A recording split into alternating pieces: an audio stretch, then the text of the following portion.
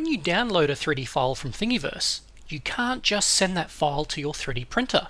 You must first convert that 3D file to a G-code file in a process called slicing. The two most widely used and free slicer softwares for our 3D printers are Slicer and Cura. And if you've used both of these slicing softwares, you may have noticed a stark difference in behaviour on how they command our 3D printers to print perimeters of the 3D objects.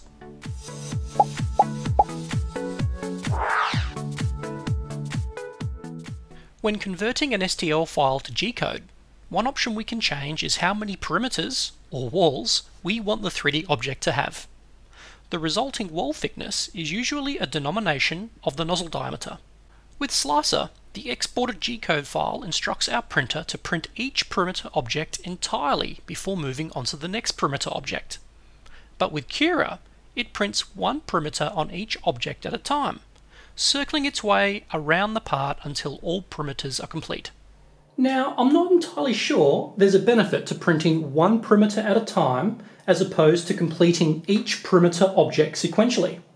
But what this does mean is Cura instructs the printer head to travel a heck of a lot more to complete the same print job. And this will undoubtedly take longer to complete with each added wall and the size of the part on the build platform. We can view how Cura is going to slice the object that we're going to print. Here I have the Pion 230 quadcopter arm and I've chosen a wall line count of 3. We can change from solid view to layer view and it will show us all the toolpaths that Cura is going to select for our 3D printer to be able to print this object. And if we just look at the very first layer, we can see it's printing one perimeter at a time of each object within this part. And as we fast forward here, we can see it's now on the second perimeter out of 3. And as we proceed to the end of this layer, we can see it's going back and it's printing the final and third wall of the objects. For this video, I'm using the latest version of Cura, version 3.1.0. And in this version, there is an experimental option called Optimized Wall Printing Order. By default, it's disabled, and Cura behaves the way that I've shown you just now. But if we enable this option and then re-slice this Pion 230 quadcopter arm, we can then switch back to our layer view and see the difference in the way that this part is going to be printed.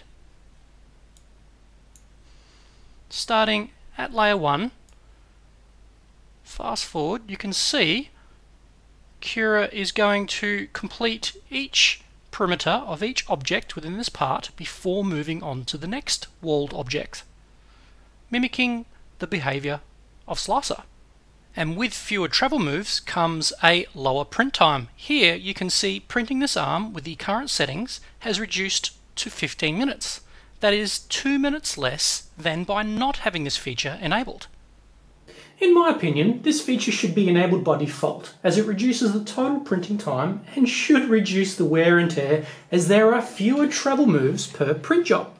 Anyway, that was a feature in Cura I wanted to share with you guys. Let me know if you've used that feature in the comments below, or if you haven't, and if you use Cura, turn it on. I'm curious to hear your feedback. Thanks for watching.